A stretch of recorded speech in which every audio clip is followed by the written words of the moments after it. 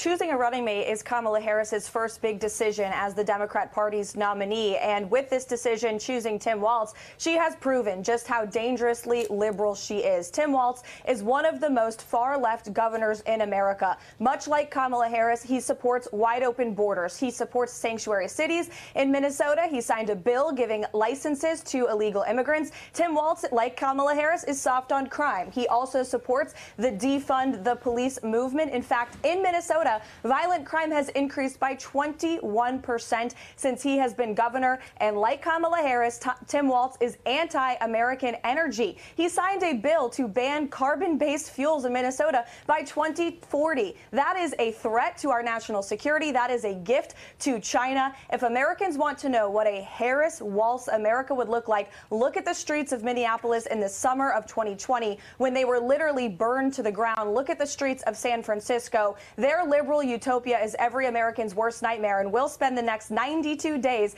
ensuring every American knows how radical the Harris-Walz ticket is.